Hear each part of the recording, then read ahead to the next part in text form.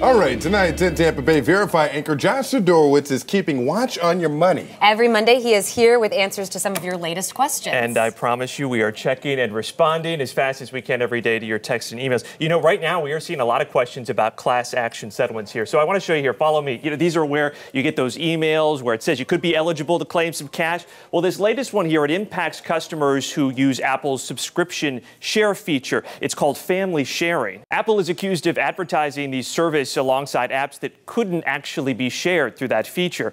We can verify that email notices about this are legit, and you could get up to $30, but you do have only until Friday to submit that claim. And I did post more details along with the 5 red flags for spotting a scam settlement email. You can find that right now on 10tampabay.com/verify. Angela.